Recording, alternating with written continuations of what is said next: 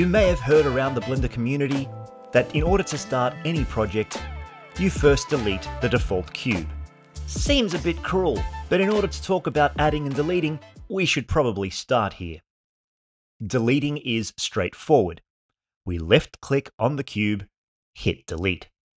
And that's it. Thank you for coming to my TED Talk. Lesson is over. Just kidding. As with previous lessons we've seen so far, there's more than just what's obvious in Blender. If we right-click on an object, let's say the camera this time, at the bottom of the contextual menu, you'll see that the hotkey for delete is not just delete, but X. This is a holdover from previous versions of Blender, and X can come in handy in other contexts where deletion can get very specific. We'll cover this more when we talk about edit mode, but it's probably good to flag this hotkey now. To add new objects, we go to the Add menu. That's up here at the top of our 3D view. Click on this and we can see a list of objects that we're able to add. You can also call up this menu by using the hotkey Shift-A. This will show the exact same menu, but now it's floating wherever you have your mouse. We call this a contextual menu.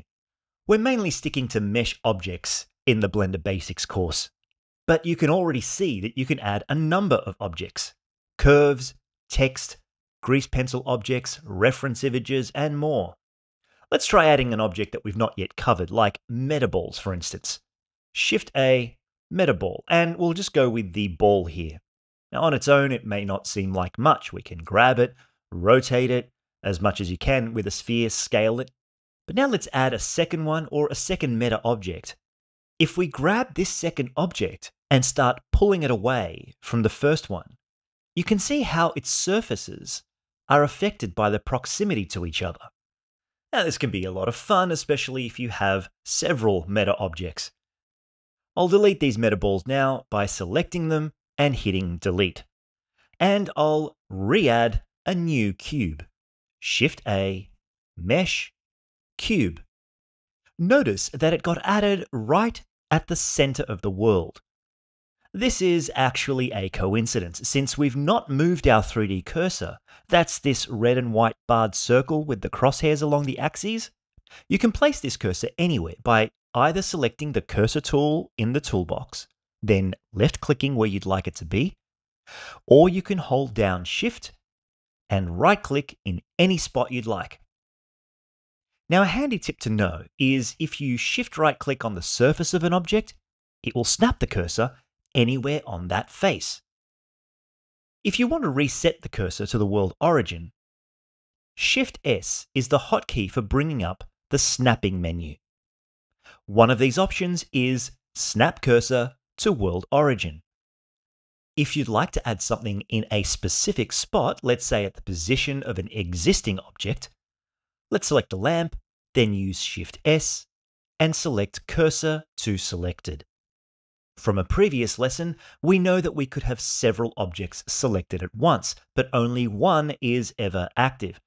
So if we add our camera to our selection, when we hit Shift-S and snap cursor to active, the cursor will now jump to the camera's origin point.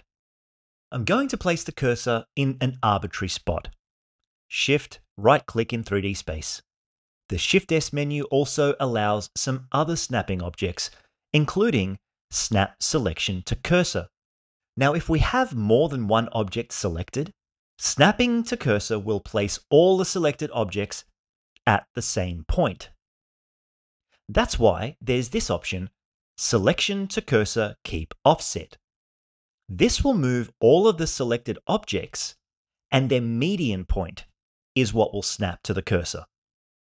After using any of these operations, you may have noticed that this dialog box pops up, usually with the last operation we performed. Let's place the cursor somewhere arbitrary, then add another mesh cube. Shift-A, Mesh, Cube. The dialog box that appears is labeled Add Cube. Click on this small arrow if it's collapsed for you, and you'll open it up. It will display some information about the cube, such as the size, location, and rotation. And if you wish to fine-tune any of these parameters, you can do so here Just know that this is best to do immediately after this dialog appears. If you accidentally deselect or select something else and the dialog box disappears, you can bring it back with F9, but just remember it will only show the details for the last operation.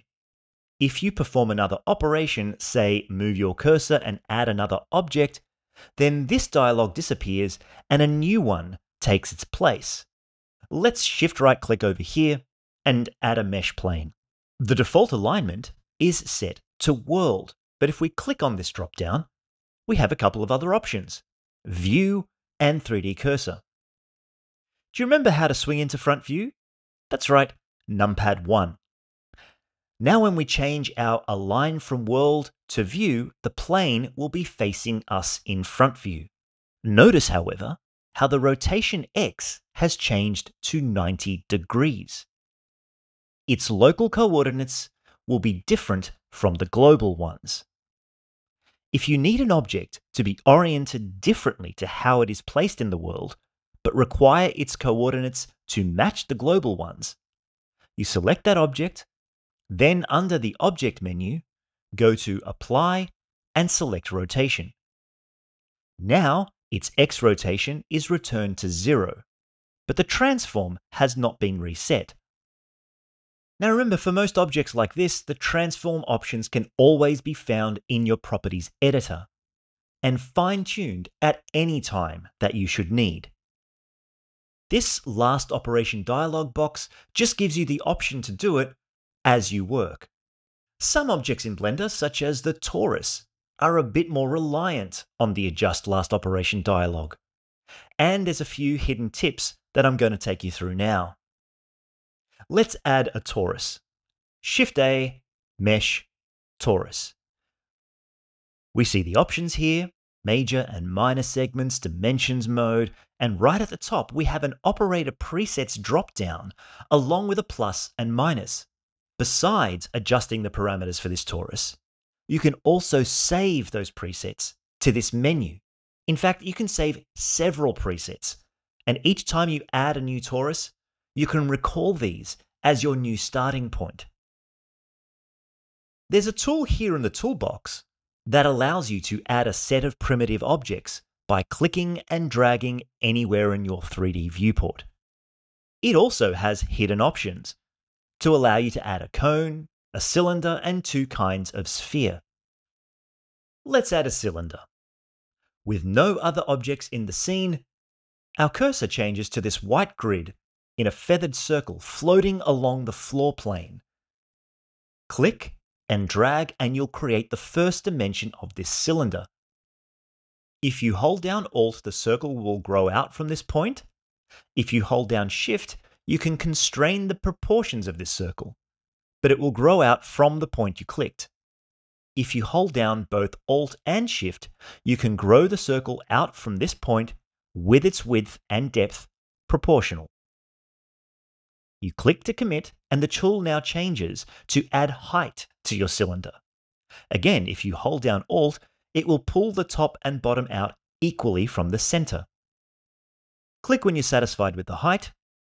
Your adjust last operation will allow you to fine-tune any parameters you wish.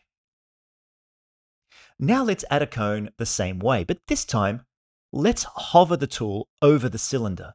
You'll notice that our placement grid can snap to the cylinder's faces.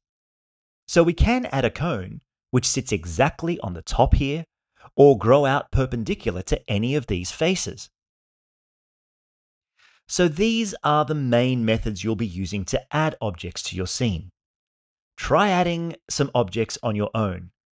It doesn't have to be a mesh, and it's okay if you don't understand it just yet. Just be aware of how you can add something and delete it, or adjust its last operation to give you some further options. If you're so inclined, why don't build yourself something cool out of primitives by snapping each new primitive to the surface of an existing one. Maybe make some presets for a torus or other objects that allow you to save presets like that. Have a little bit of fun before moving on to the next lesson.